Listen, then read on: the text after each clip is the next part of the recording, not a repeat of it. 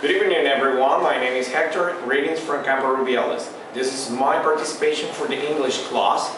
I'm going to talk about the present continuous.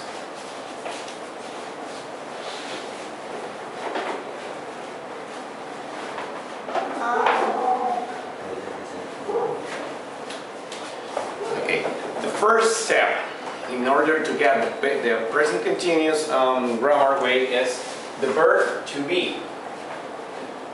In all these different ways. Am, are, is.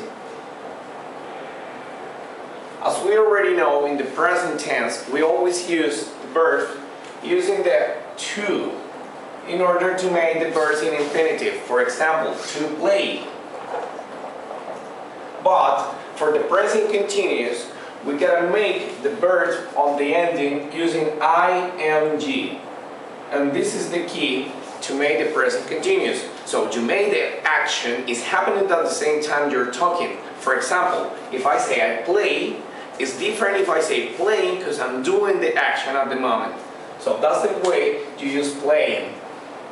And you make the to be verb using the different personal pronouns. I, you, she, he, it, we, you, and they.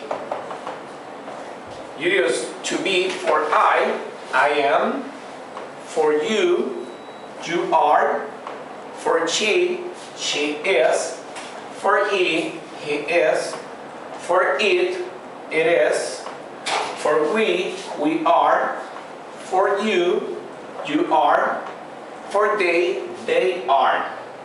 Now we're going to make an example. In present you say I eat, right? Is the action you say when you're having a meal. But for the present continuous, we're going to make the ending for ing this way. I am eating. You are eating. She is eating. He is eating. It is eating. We are eating. You are eating. They are eating. The differences in pronunciation are depends on American or British English. If you want to make an American English, you make that I am eating. We are eating. You are eating. She is eating. He is eating. It is eating.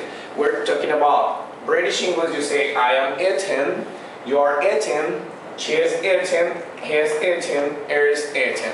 This is basically the way we made a change for all the verbs in the present to the present continuous tense. And remember, the key word is ing all the time. There are some tips. When you have verb finishing in consonants, you just make the ing. When you have a verb which has just one syllable, like for example, put, you gotta make the last letter again, the T, and then make ing, putting. When your verb finishes in white, in this case study, the last letter is I, white, you just make ing, studying. Easily you can get confused because sometimes you can find verbs with the ing terminations, but those are not the present continuous tense. Those are gerunds. But the gerunds is another different topic for the grammar test.